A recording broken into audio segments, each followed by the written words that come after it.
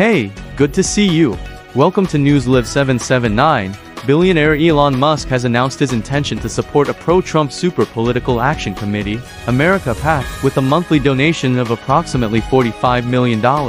This decision aligns with Musk's recent endorsement of Donald Trump in the U.S. presidential race, marking a significant shift towards right-wing politics for the Tesla CEO. Despite Musk's commitment, he was not listed in a recent filing by America PAC, which has raised over $8 million from various donors, including Lonsdale Enterprises and the Winklevoss twins. Musk's support adds to Trump's high-profile backing as the former president seeks to regain the White House in the November 5th election. Trump has also chosen Ohio U.S. Senator J.D. Vance as his vice presidential running mate, solidifying his candidacy within the Republican Party. That's all, thanks for watching.